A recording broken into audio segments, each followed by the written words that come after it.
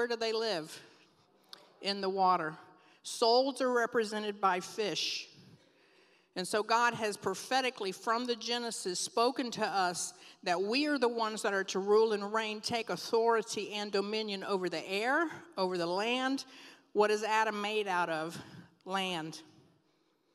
But he blew the ruok spirit into him, and it's the spirit that gives life and quickens us so that we can move in the spiritual realms of God.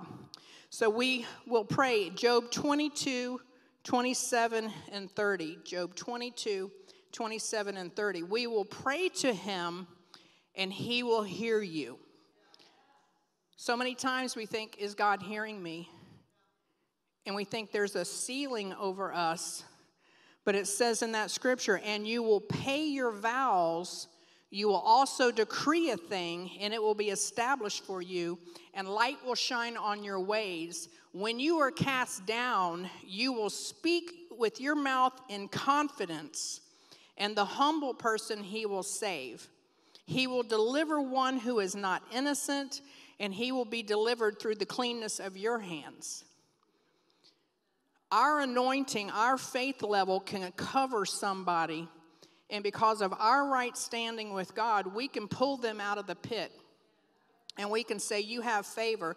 God has given you a grace. You have a hope and an opportunity to step out of the kingdom of darkness into the kingdom of light because I decree it so. And if they will connect, they can step into salvation by calling on the name of Jesus.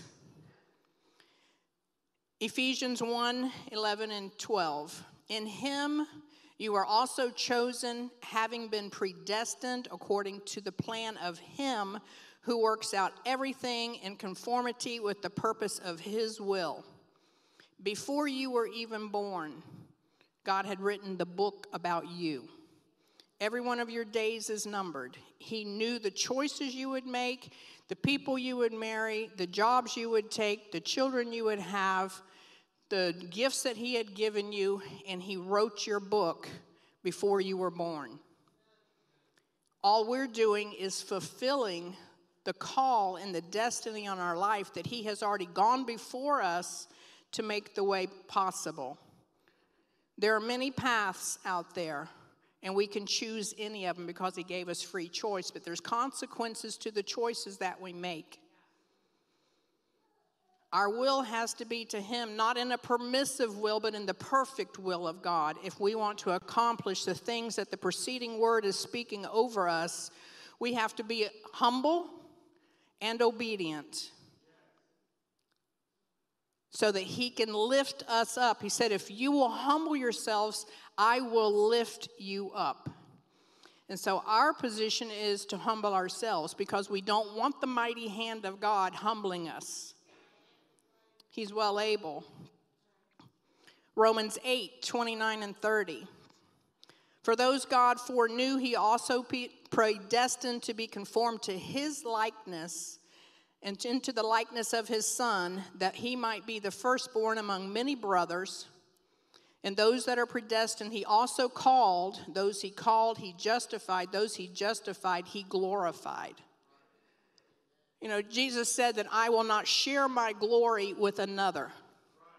But you are not another.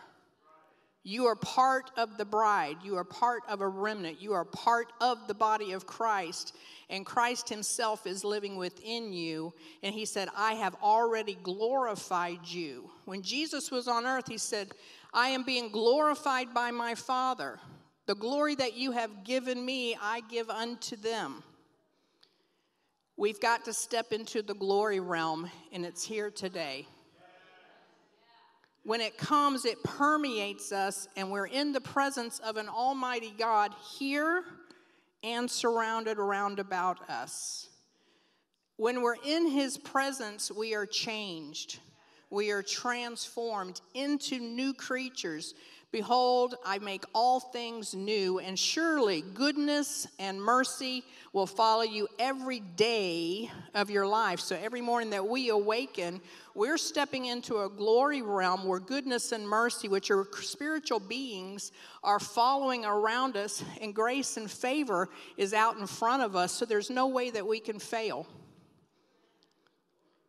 John 14, Jesus said, I go to prepare a place for you.